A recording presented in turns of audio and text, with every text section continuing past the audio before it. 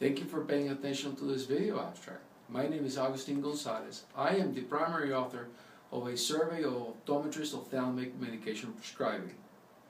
Optometry has been recognized as a primary care profession inside the healthcare system of the United States. For many years, the emphasis of optometric care has been the delivery of vision care service, including prescriptions for glasses and contact lenses.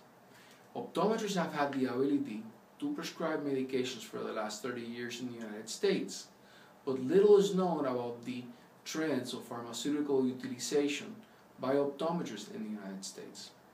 The study consists of a survey aimed at obtaining self-reported data to depict optometrists' likelihood of using ophthalmic medications during the average clinic day.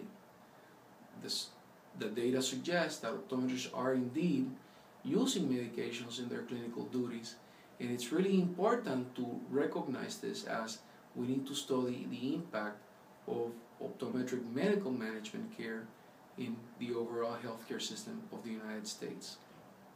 Thank you for reading the paper.